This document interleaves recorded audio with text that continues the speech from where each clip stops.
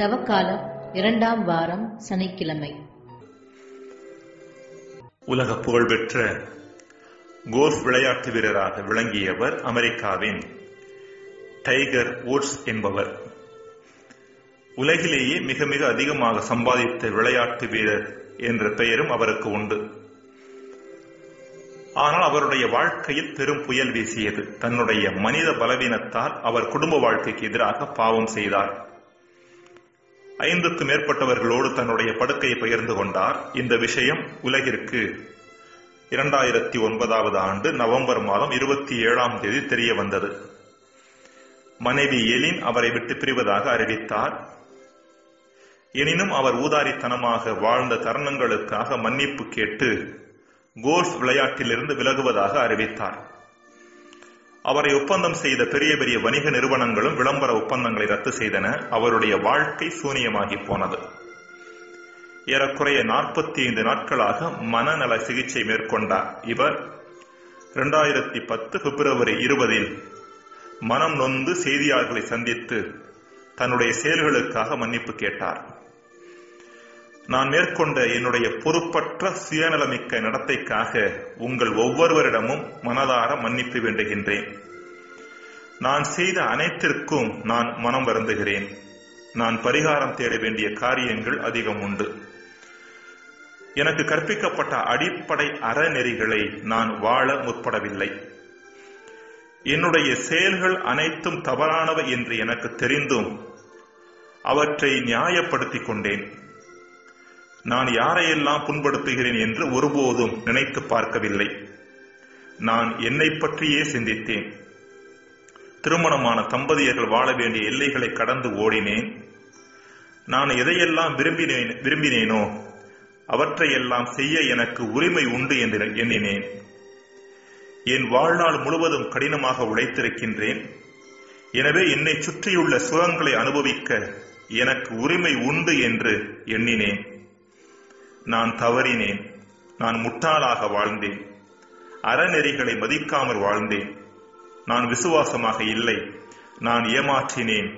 நான் செய்தவற்றையெல்லாம் ஏற்றுக்கொள்ள முடியாது என்று கண்ணீர் விட்டு அழுதார். அந்த அறையில் 40 நபர்கள் இருந்தார்கள். அவருடைய தாய் குல்டில்டா வுட்ஸ் என்பவரும் இருந்தார்.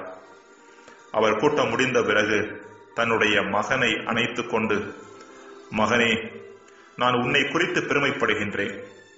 நீ தனியாக இருக்கின்றாய் என்று ஒருபோதும் நினைக்காதே. அம்மா, நான் உனக்காக எப்பொழுதுமே இருக்கின்றேன். நான் உன்னை அன்பு செய்கிறேன் என்று சொன்னாராம்.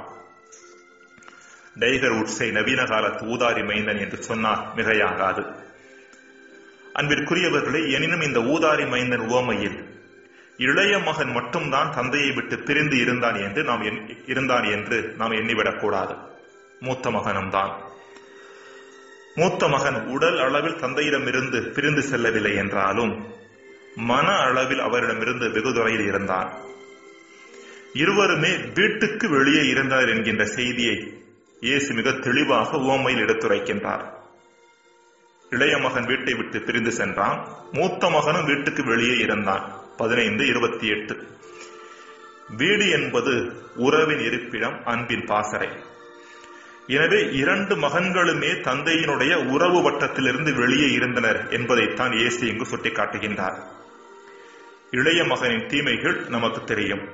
மூத்த மகனும் பாவி என்பதை நாம் புரிந்து கொள்ள வேண்டும். தந்தையினுடைய மகிழ்ச்சியை தன்னுடைய மகிழ்ச்சியாக மாற்ற முடியாதது. தந்தையோடு கூட இருந்து அடிமை போன்று வேலை செய்தது. வசனம் 29.